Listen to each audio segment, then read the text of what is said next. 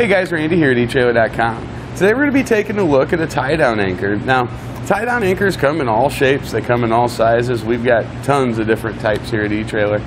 This happens to be one that I like quite a bit. This is a recessed D-ring tie-down, and essentially you get an excellent connection point. It's got a 2,000 pound safe working load limit, so it gives us great strength.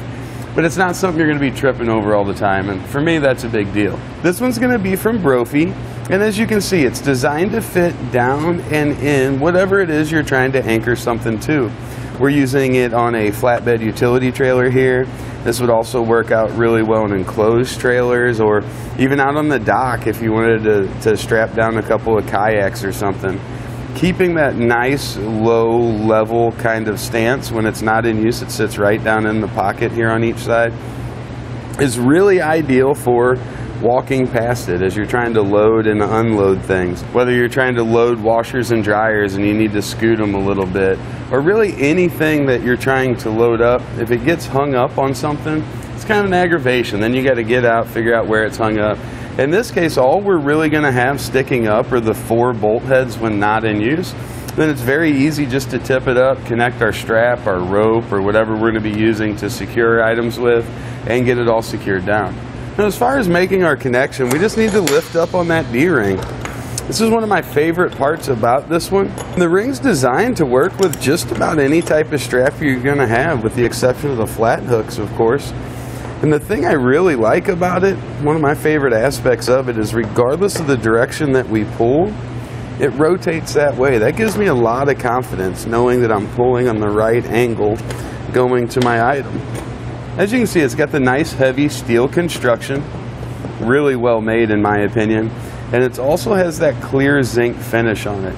Now that's going to help make sure that we don't have to worry about rust and corrosion for a very long time. I mean, if you're using it on an enclosed trailer or somewhere where it's covered, it's not really a big deal, but on a utility trailer like this, I think it's excellent to have that protection on there, so we're not going to have to deal with any of those issues. Here's that backing plate and what it's going to look like. As you can see, it's got a nice large width to it. This helps to spread the energy out over a greater area. See, the bolts pass all the way through. Just provides us a lot of support here on that bottom side.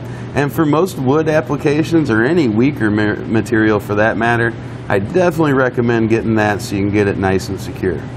You can see overall we're looking at about 6 1/4 inches total diameter, just to give you an idea of the size you can expect. Usable portion inside to inside on our D-ring. It's going to be about 3 1/4 at its widest. Now we have other recessed D-rings available as well.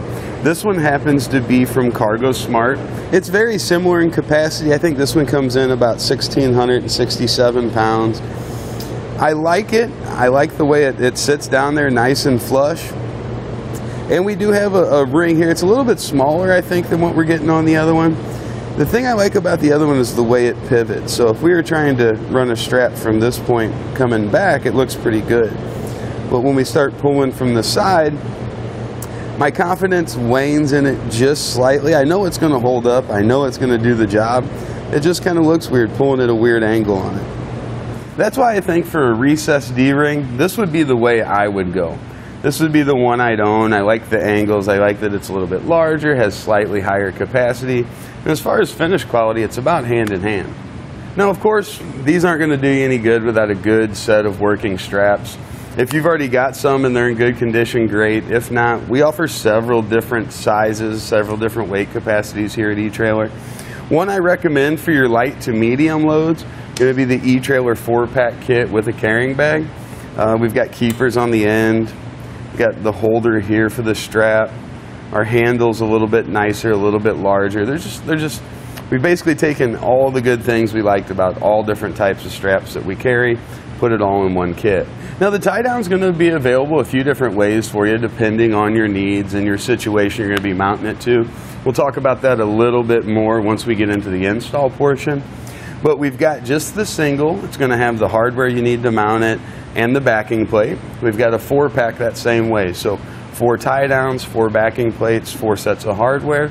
Or you can get just the tie down itself. If you have your own idea, maybe you're going to weld or bolt it on in a different application, you can just get the tie down, so you're not going to have that extra stuff that you're not really going to need.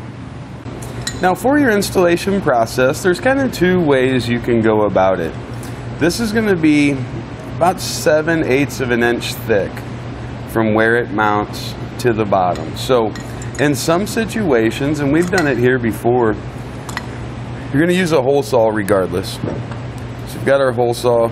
The part that's going to be recessed is 4 3/8 of an inch, and again 7/8 inch, so about an inch thick. So if you want to, you can use your hole saw, you can mark it, take it down about an inch, and then you can chisel out the wood that remains in there.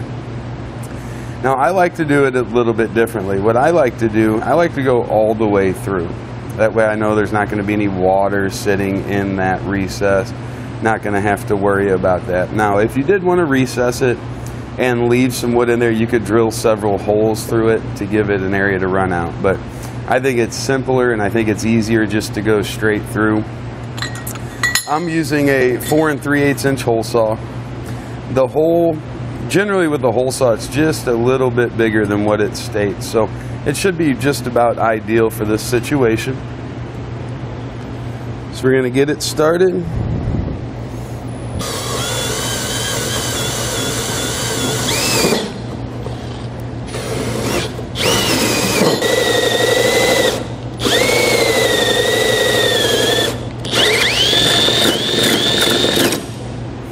You see we've marked our 4 holes. I just used the D-ring as a template there.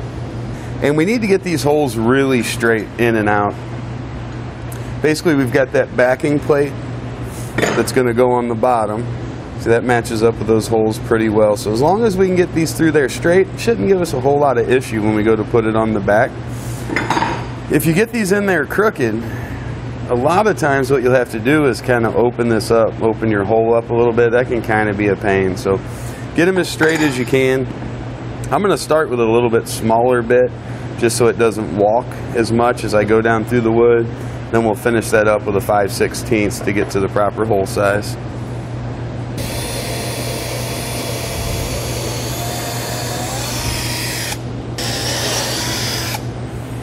And once you get your bolts down and through there, we'll head to the underside and get our backing plate on. Now I like the backing plate for most wood applications. Even with this nice thick wood here, I think it's a good idea to have it underneath there.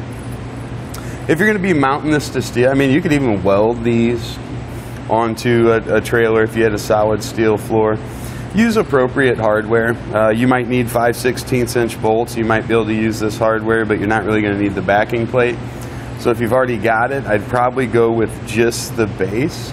If you don't, or if you're going to be using it in a wood application, it's not going to hurt to have this on there. It gives us that great weight capacity. Now we can get our backing plate installed, and it's okay to kind of try it on a few different angles. It's pretty square. But if it doesn't go one way, just rotate it the other way, see if it'll go. You can see that's a little snug, but I think we can get our hardware started on that. You'll use whatever hardware you've decided, or if you got the kit, your lock washer, and follow that up with a nut. And once we've got everything started, we'll use our 13 millimeters. And we'll just get them cinched down here, 13 millimeter top and bottom.